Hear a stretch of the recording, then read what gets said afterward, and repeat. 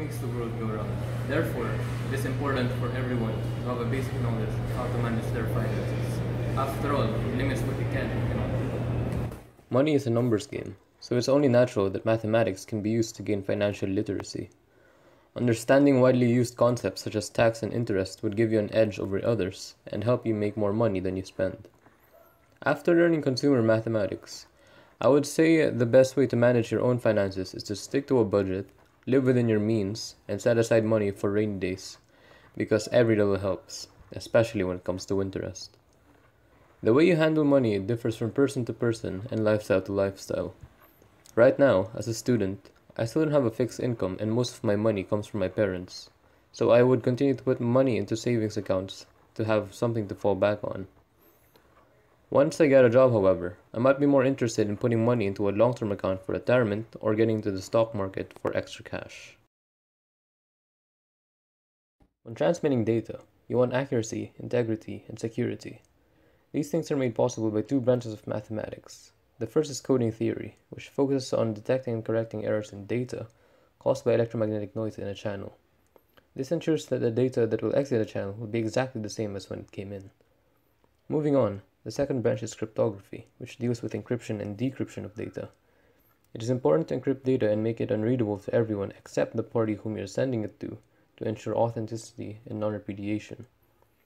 When creating a crypto system, you need to consider who will have access to the keys as well as how they can get access to them. In general, asymmetric encryption is far better than symmetric encryption because it requires two different keys held by different users to encrypt and decrypt a message rather than using the same key held by multiple users.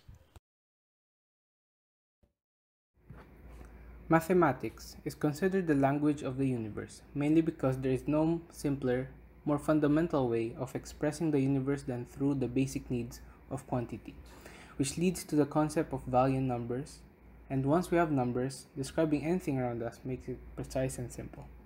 For example, two languages might have two same words that may have opposite meanings.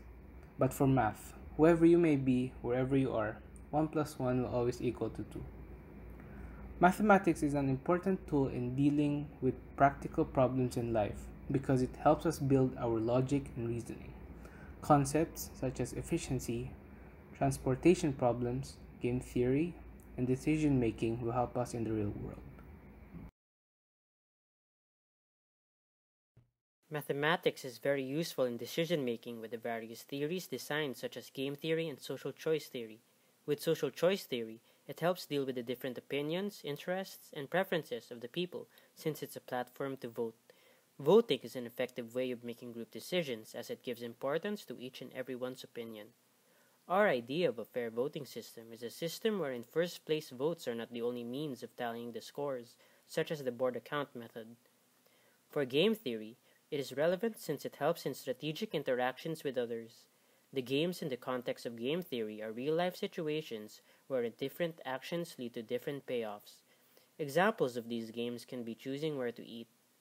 By using game theory to choose a restaurant, it would be much more convenient to decide since we would be able to fully analyze each strategy and get the best payoff. Mathematics is considered a tool for efficient problem solving due to the various algorithms and theories designed using mathematical concepts to obtain the best results in real-life situations, such as assigning workers to a task or identifying the shortest path for travel. These results are considered efficient when the outcome is the best possible result with the least amount of work, effort, or expenses. Problems that deal with efficiency can be the shortest path problem, transportation problem, and the assignment problem. All these problems were designed to obtain the most efficient outcome out of it. An example of a problem dealing with efficiency is the planning of the design of machines or infrastructures.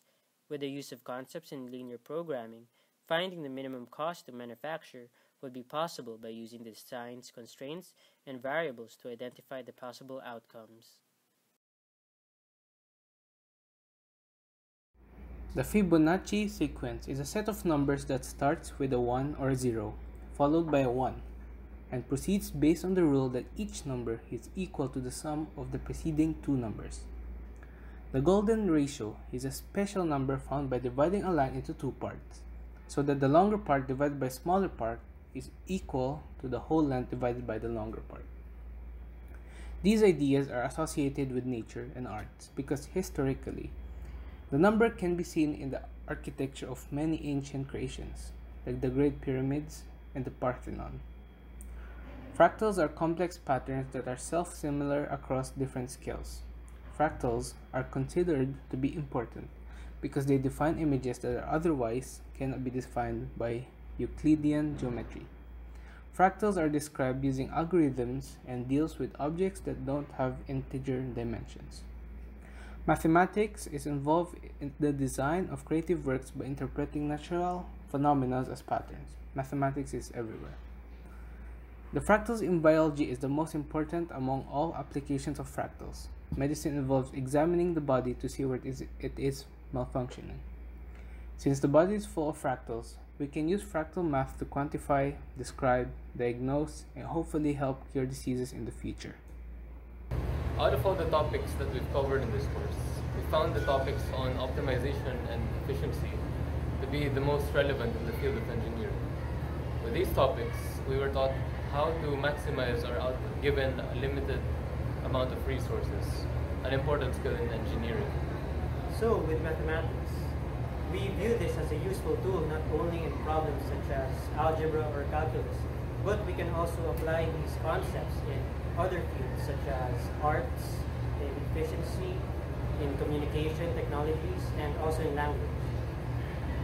So the concepts in this course are easy. However, we've encountered problems with some of the concepts such as assignment problems, mainly because it was new for us. To sum up this blog, we have come up with 3 words to describe this subject. One for me is unique. To me, it's mind-opening. And for me, it's informative. Thank you for watching.